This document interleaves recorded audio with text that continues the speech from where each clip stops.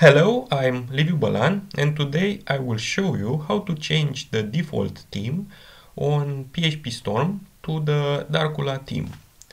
So let's get started. First, as you can see, here I'm having a VirtualBox with Linux Mint and PhpStorm installed on it. By default, you will see this white theme, but you can change it using file settings,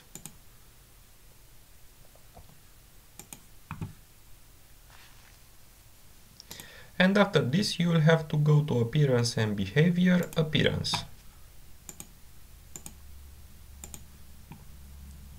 Here you will see the theme option, and from this drop down you will select the Darcula.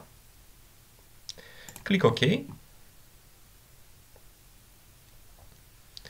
And after this, you will see a new theme named Darcula. I definitely recommend you to use this theme because if you're a web developer and you're spending a lot of time on PhpStorm, your eyes will be very glad. So this is how you change the theme in PhpStorm.